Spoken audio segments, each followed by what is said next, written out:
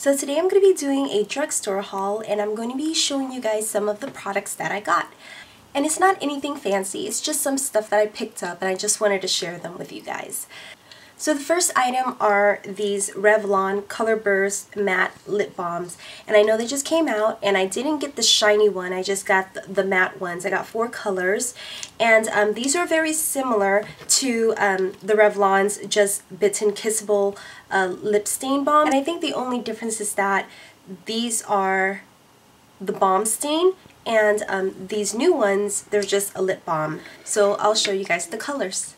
So the first color that I got is 220, and this one is in SHOWY, and it's a really nice pink. And that's what I have on my lips right now. And as you can see, they're very pigmented.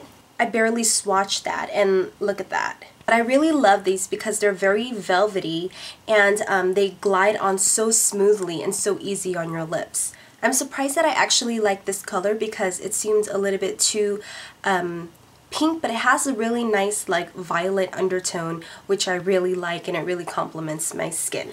The next color that I got is number 205, and this one is called ELUSIVE. And this one is like a neutral pink or like a mauve pink. It's really great for everyday wear. There you go. And then the next one that I got is number 250, and this is called Standout. And this is actually the color that I wanted the most, and it was the last one, so I'm glad I got it. And it's just a really nice red color. It's not too dark and not too bright. And then the last color that I got is number 215, and this is called Shameless. And it's like a purple, and it's a really nice dark purple color.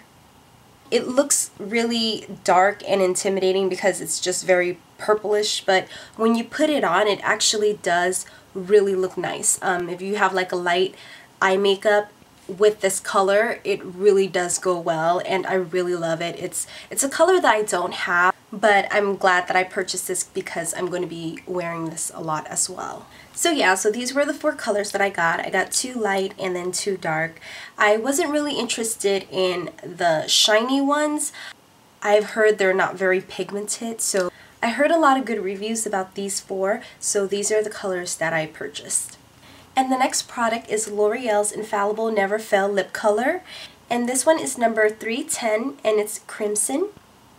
It's like a really nice bright red. Let's see here. So let's see here. That's the color. It's really nice. It's a nice bright red, and I think I'm going to like this one as well. And I got another lipstick, and this is Maybelline's Stormy SEIRRA number 945, and it's in their nude collection. Really nice nude, everyday neutral color. And I will swatch it right here. I really like this because it complements my skin tone. It's a really nice neutral color. It's more of on the orangey side, but it goes really nice with like a smoky eye or even neutral eyes. So I really like that. I also picked up Wet n Wild's matte lipstick, and this one is actually my favorite. It's number 965, and it's called Cherry Picking. It's actually one of my favorite matte lipsticks, and these are so cheap. These were, I think, $1.99. This is actually my 3rd one. The only thing that I don't like about it is just the packaging. As you can see, it's very cheap and it kind of sucks, but it is a very nice matte lipstick. And this is the color right there. I love this color. I wear this almost every single day if I'm not doing heavy makeup on my eyes. It's just a very nice pinkish red color, and it's great for everyday wear. I actually have all of their matte colors as well. I should probably do a review on it. But yeah, if you guys are looking for affordable matte color lipsticks, I do recommend the Wet n Wild one. And then the next product is L'Oreal's Infallible Never Fail Eyeliner.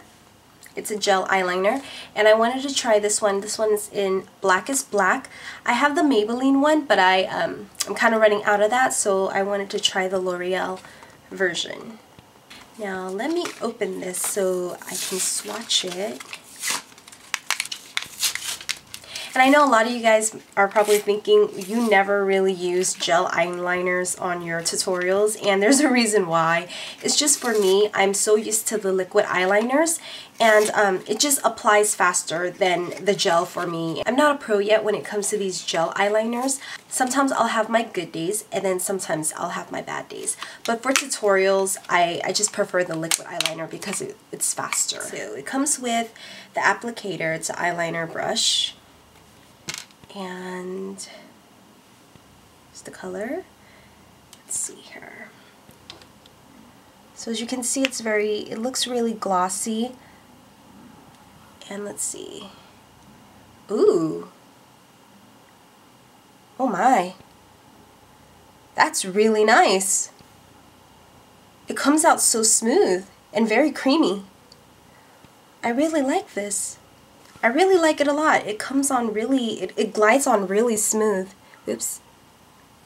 Look at that. And I love the color. It's very intense. And then I also grabbed Revlon's Photo Ready Foundation. And this one is in a golden beige. And I just grabbed another one because I'm actually almost done with this. Actually, I am kind of done with this. So I just got another one, and I really like it. It's good for everyday wear. I've been wearing this a lot, so I just decided to get another one. But I would recommend this foundation. I think it's actually one of the best drugstore foundations that you can get. It goes on really well, it does last for a long time, and it's just a great foundation in general. And then the two last products that I purchased is just basically moisturizer. And this one is a night moisturizer. It's from Neutrogena, and it's the Continuous Hydration Night Cream. So it looks like that.